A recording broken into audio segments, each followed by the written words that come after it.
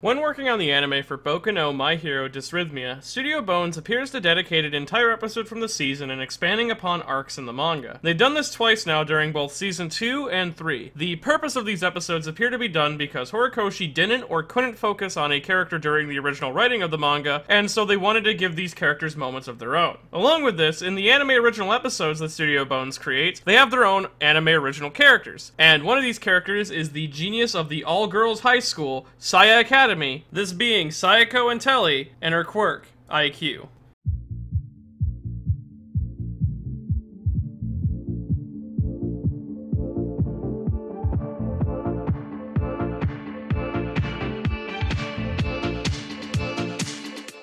Saiko Intelli is a character who acts as a minor antagonist during the license exam arc of Hiroaka. She appears during the events of episode 55 Class 1A and acts as a foil for Momo, along with giving her, Froppy, Shoji, and Juro all an explanation on how they passed the first half of the exam. Though the question is, did Studio Bones do a good job imitating Horikoshi's character creation process? And we'll figure this out first by looking into the meaning of her name. Saiko Intelli is an interesting name since it's one of the few names in the entirety of Hiroaka that Horikoshi himself didn't make. Though it does follow the same basic idea structure of Horikoshi's naming themes, starting first of course with her given name, Saiko, which is interesting on how it's used. First of course you have the fact that Saiko's name itself means talented or clever child how it's spelled, and this plays into her own gifted intellect, though it's also a homophone for another Japanese word which fits into her character as well. This version of Saiko is translated as the highest or the maximum, which is built upon not only her superiority complex, as Saiko believes herself to be smarter and above those around her, which is reinforced by her crew of lackeys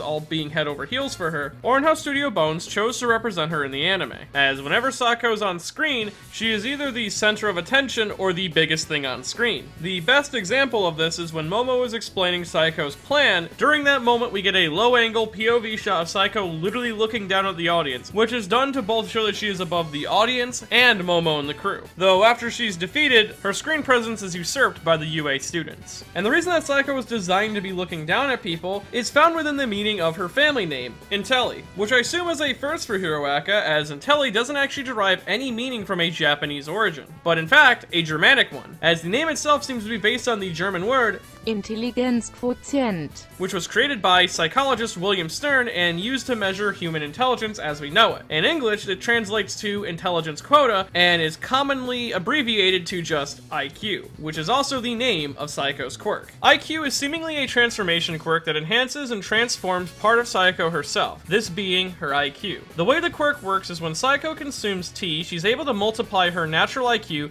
which is already 150 to start with, and the better the tea, the better the results.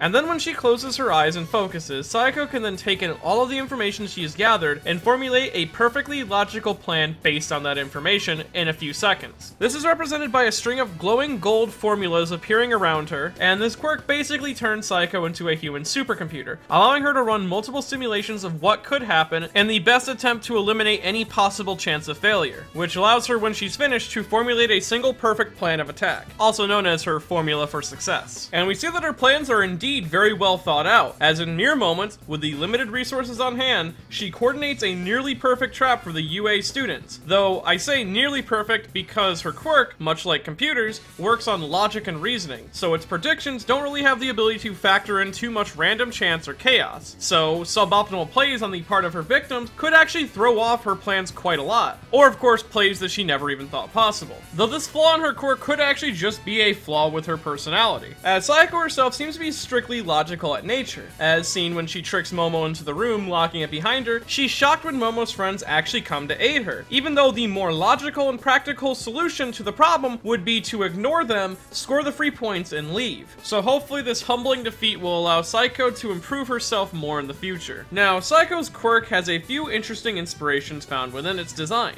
First, of course, you have the visual representation of her thinking, or her formulas. Now, of course, the visual representation of deep thinking being a person surrounded by mathematic symbols and formulas is pretty old. But given this character's design, the use of her quirk, and her catchphrase, it appears that IQ might have a specific point of origin, and that being one of the main characters from Kamen Rider Build, Sento Kiryu. Sento is reflected through Saiko's character in many ways. First, of course, when he finds himself in deep thought, he's surrounded by mathematical formulas. This also happens when he transforms into a rider. This is very similar to how IQ the quirk is represented. especially since both of these formulas appear for the characters when they're using their special power. Along with this, Sento is always talking about his winning formulas, which has become sort of a catchphrase for his character during the series. Much like how Saiko refers to her plans as her formulas for victory, or her winning formulas. And finally, when Sento is possessed and acts as an antagonist for the run of build, he has bright white hair. And this is seen in Saiko's bright white hair in her design, along with her more underhanded and villainous actions during the license exam. Along with this, her quirk's relation to tea is also based on something interesting in real life. You see, green tea, and other teas like it, have a similar effect on the body, because you see, drinking tea actually is shown to help clear one's mind, allowing them to think easier and focus on things better. Thus it makes sense that drinking tea would activate a thinking-based quirk like IQ. Now, Saiko's entire character is designed specifically to be a foil to Momo in this episode, as she seems to be specifically structured to show Momo's changes throughout the series. Since Saiko is Momo at the beginning of the series, she's popular, ultra smart, and thinks first and acts later. She's a girl riding on her own high status at the top of the school, and she needs to be knocked down a peg or two, which is why, specifically, Momo's the one who figures out and topples Saiko and her crew. And she does this not only by acting as a true leader in the situation, but as a hero in the most UA way possible, by going beyond what is expected of you in a fight. And this is even pointed out by Saiko herself when she questions why a UA high-class student would take such a major risk during such an important exam, literally saying that Momo is beyond her expectations. So when Momo fully overcomes Saiko in this fight, shows that she has officially put this weakness of hers behind her and can finally move on to improve in other ways, which is exactly the point of episode 55, to show that everyone in Class A has grown beyond who they were at the beginning of the series, though instead of focusing on Deku and Bakugo like it does in the manga, Studio Bones opted into demonstrating this through other characters as well. Now there's one final bit of interesting information that I can find from Saiko, and it comes specifically from her design and her school of origin. Though I'm not saying that this is intentional, I just thought it was neat. So Saiko's designed with a monocle. This of course is done because of her name's European origins, and it wanted to give her a European flair while also demonstrating that she's intelligent, so a monocle is the perfect thing to use. But also, during the 20th century, there was an art movement around monocles, specifically around the German area, where they became a symbol for lesbians. Now, this information mixed with Saiko's devout followers and her all-girl school that means divine love might be implying that Saiko's followers might love her more than just as a leader. But again, this is only a bit of fun speculation, so I'm not sure if this actually matters to a character, especially given the fact that Saiko was just a minor antagonist created by Studio Bones, but I think they did a really good job creating a hero antagonist, as she's someone you could easily see becoming a hero in the future. Just, she needed to be taught a lesson or two first. And so maybe one day we'll actually see a truly magnificent rescue hero come from Saiko. Though, it all depends on whether or not Horikoshi chooses to acknowledge her, though it would be unoptimal not to.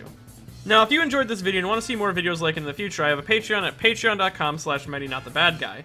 And if you want to increase your own IQ, well, first you have to pick up a copy of Shimonetta at buyshimonetta.com.